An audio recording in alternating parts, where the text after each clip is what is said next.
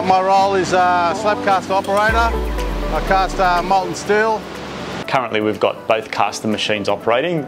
Strand 3 is doing a grade that is going to be used for colour bond fencing, and Strand 4, the other machine, that's doing the last ladle of a grade that we're using for windmill bases, and it's like a special grade steel. Fully automatic.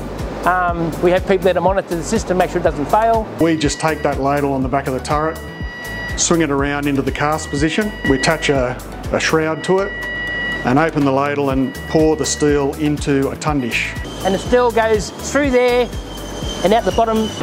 The tundish behind me is a concrete bar slab that holds steel. Gives us the capacity to cast continuously. Every 50 minutes we need to change a ladle. So with that capacity in the tundish, that gives us time to be able to change that ladle around. Allows us to continually cast ladle after ladle after ladle. As the steel solidifies, it forms a shell, and my job is responsible for making sure that we're casting that steel to the right dimensions, the right quality. All different widths and sizes, different grades. We may have different operating conditions, and I pass that on to my operators, who then react accordingly and make sure we cast the right steel to the best quality. Colour bond's a certain grade, plate is a certain grade. The amount of water that's put onto the steel, the speed we cast at, is all determined by the grade. You've got to get it done. We all work as a team. And when the metal reacts and stuff like that, you need to know why it does it. I think just the programming is a lot better. Before it was all manual, mostly manual. Now it's a lot automated. The whole machine's water cooled, and then as the slab goes through the machine, it goes through a 10-metre curve. So it's a 10-metre radius from the casting floor down to the ground floor. It solidifies from liquid to solid on the way out of the machine.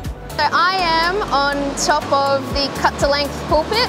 As it goes along the table rolls, there's a torch cutting machine, and it cuts the slabs into the length that the customer requires. It gets put onto wagons by the cranes and taken to a mill where it gets rolled.